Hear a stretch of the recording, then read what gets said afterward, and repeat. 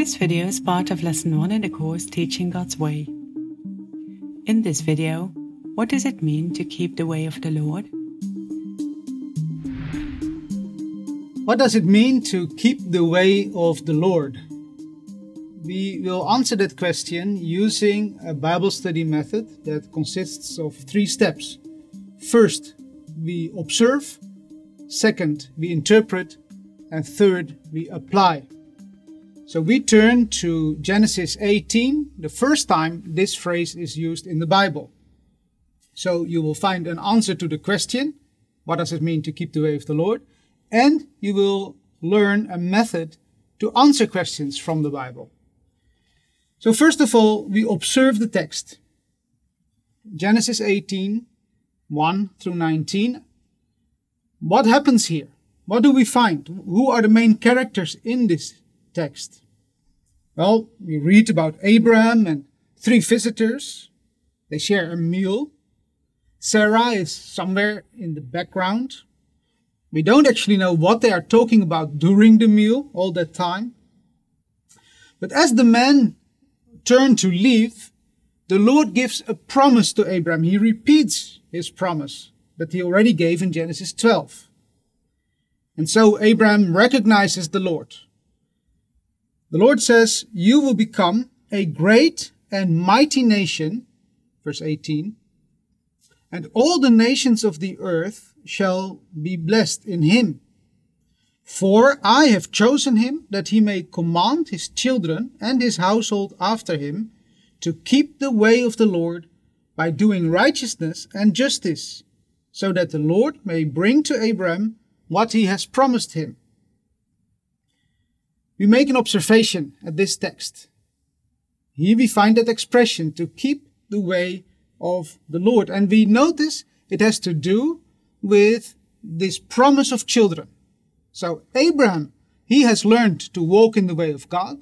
And as he will have children, they too will need to learn to walk in the way of God. So that's our observation at this text. In the second place, we want to interpret this text. We draw conclusions from what we have read. We read that Abraham is promised to have children, a family. The Lord will give that to him. But it comes with an instruction. It is God's desire that Abraham will instruct his children to walk in the way of the Lord. What is walking in the way of the Lord? The Bible says it is doing righteousness and justice.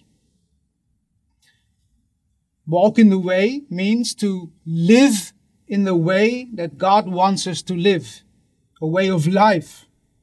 And this way of life, the way of the Lord, is identified with the words righteousness and justice. Doing righteousness and justice. Righteousness, we could say, has to do with what is acceptable to God, what God calls good. And justice has to do with what is good for others, what is beneficial, fair for the people around us. So, for the children that come after Abraham to keep walking in that way, Abraham has to instruct them about what the righteousness of God means and what justice means, so they will continue to walk in that way. Later on, we see that the Israelites received the 10 Commandments as one way to learn what is right and just. And through instruction, through teaching, the children will keep walking in the way of the Lord. So we interpret this text and learn that this passage means it's not enough to be named the children of Abraham, but what matters is to stay on the same track, to continue to walk in the same way of the Lord, doing righteousness and justice.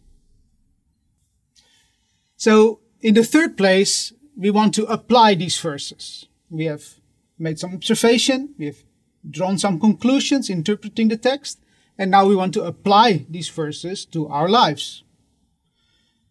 Well, first of all, we learn about God's faithfulness, because yes, he did give Abraham a son, and after that many more, and a family grew out of Abraham. And indeed, Abraham taught his son to walk in the way. God gave his laws, his commandments, the prophets to teach the people to walk, doing what is right and just.